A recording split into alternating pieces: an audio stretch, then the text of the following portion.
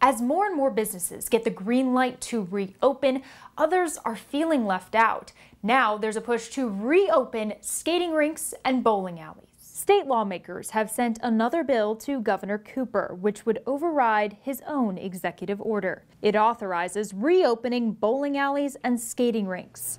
Rules would be similar to other businesses: have capacity, employees wearing masks, frequent cleaning, and signs reminding about social distancing. Republican Representative John Hardister supports it. We're taking the virus seriously, and that's why we have safety protocols written into this bill that they would have to follow. And I'm confident that business owners would implement the protocols for safety.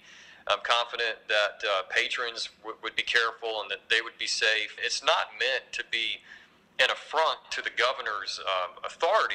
It's a check and balance. On the other side of the aisle and the other side of the debate, Democratic Representative Pricey Harrison opposes the bill. I think that it's unfortunate that a lot of these are mom and pop operations, and I feel very much for them. But at the same time, it's not clear that they can be open safely yet. In a statement, Governor Cooper's press secretary said this bill would limit the ability of local and state leaders to respond quickly to COVID-19 outbreaks that could overwhelm our medical system and endanger the health and safety of North Carolinians. The bill would also allow minor league baseball stadiums to reopen, not for games necessarily, but for events. In Greensboro, Alma McCarty, WFMY News 2.